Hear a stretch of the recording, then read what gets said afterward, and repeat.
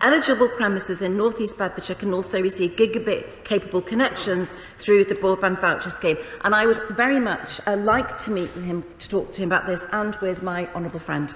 And it's not possible for network builders and telecoms providers to deliver everything at once. Richard Fuller.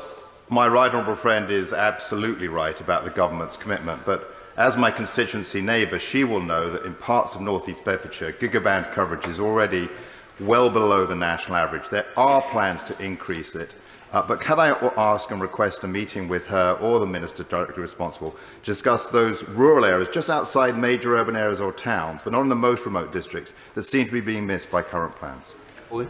Serious? Well, Mr Speaker, I declare an interest. My honourable friend is not only my constituency neighbour, but due to various boundary changes over the years, we actually swapped various parts of our constituency. And so I feel like we're joint members of some parts of our constituencies.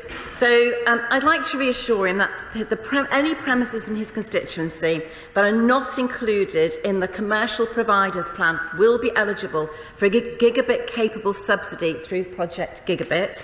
And the Project Gigabit procurement covering North East Bedfordshire is due to start by October this year, with a contract in place by September 2023.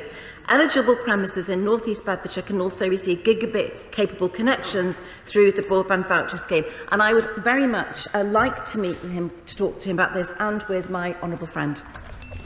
Dr Rupert Hutt. Exclusion's not just a rural phenomenon when in parts of Ealing Broadway, despite the road being dug up and cable laid, businesses report cripplingly slow times to send an email or download attachments, just basic stuff like running water and electricity in this day and age. And, don't get me started on people working from home north of the A40.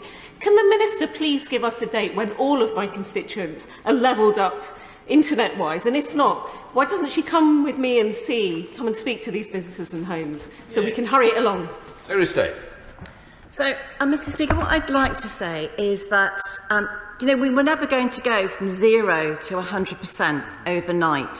It's always been a rollout programme, and it is a huge infrastructure investment project.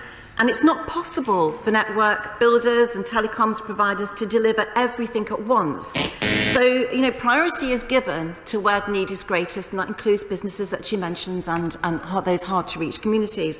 But I will take her constituency concerns away with me and raise them with BD UK and get back to her as soon as I can with a response.